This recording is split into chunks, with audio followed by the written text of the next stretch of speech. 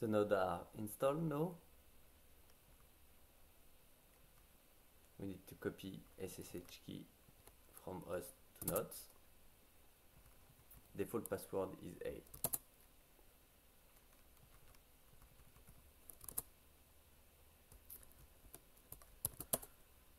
Okay, it's done. I will now init the cluster. There is various options in this script. So now I want to use the all option to run all. So first thing it's doing is create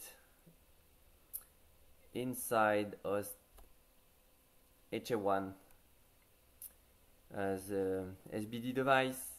Then he enabled SBD on all nodes, SBD services, and then it creates and init the cluster HA1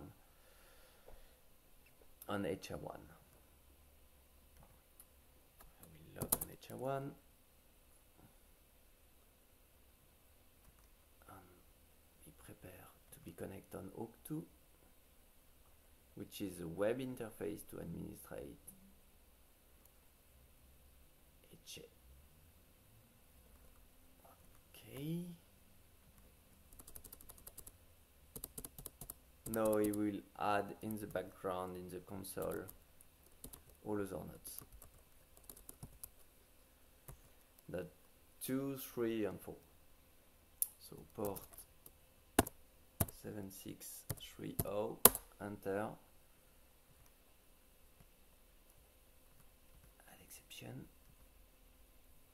And default is HA cluster Linux password. And here is it. We are on HOOK2 interface. So let's back to the console. Currently, node 3 is joining the cluster. And no, it's not 4.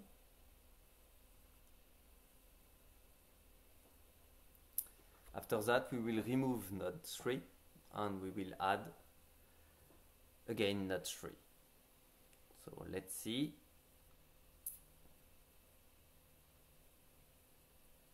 Waiting. Okay. So removing node 3, we can see that the resource is no more available. The node is no more available, sorry, not the resource. And we re-add the node, HA cluster joins. We will do now a stone it on node 3 to test it. So reset HA3. So first we do a test message on HA1 and then we do a reset on node 3 using SBD device, stone it, and we can see the result. The node is rebooting.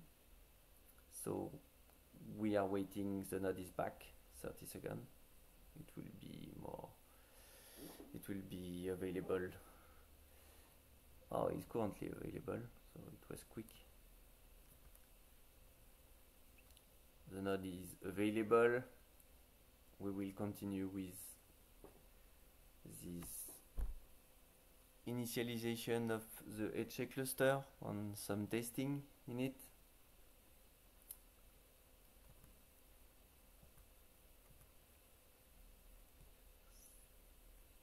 Is currently running a list of stoned device available through CRM shell. Then he show an OCF check of IP address metadata. Then we try a maintenance mode on HA1. So HA1 is in maintenance. Then he is back with CRM node ready HA1. After that we do some checking of health of the cluster and we check that CRM history is working. So that's all. You've got a fully configuration configure HA cluster, which means in a dedicated virtual network, which means that you can do every kind of scenario or testing in this HA cluster virtualized. So I hope that this will help you to set up some configuration from scratch quickly and help you develop or test any kind of scenario for HA. Thank you for watching. Bye.